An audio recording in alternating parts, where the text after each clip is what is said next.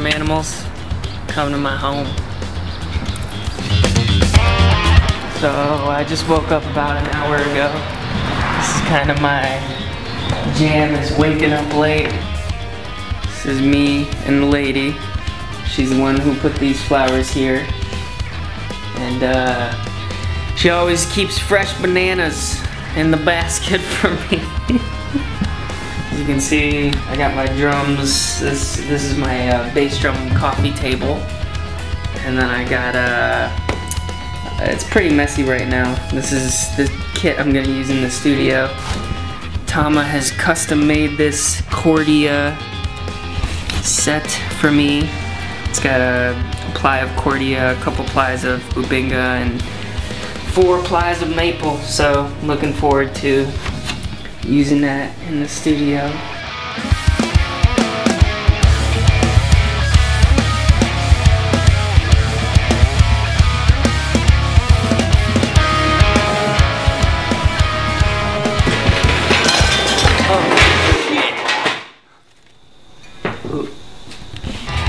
Yeah, a little meth to get the day started, you know.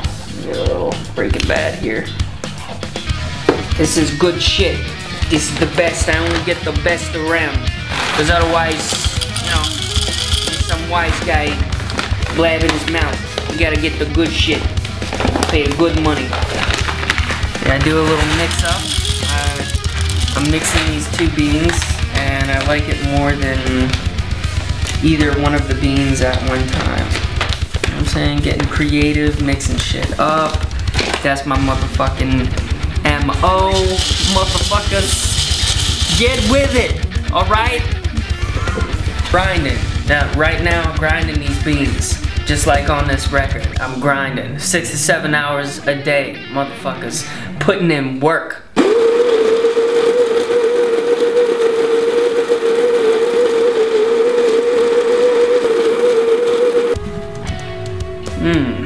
Wanna smell? Today is the second day of this part of my process. The first part of the process is actually writing the material with the guys.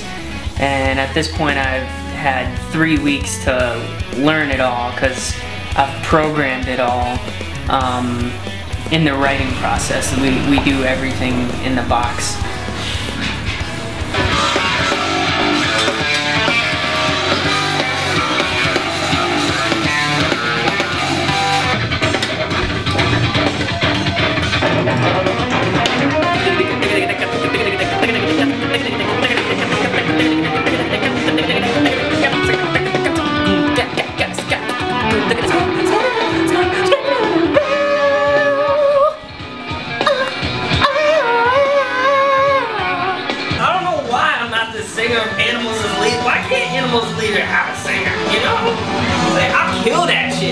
I want it to be extremely sick. I want to give the people something truly progressive and something that's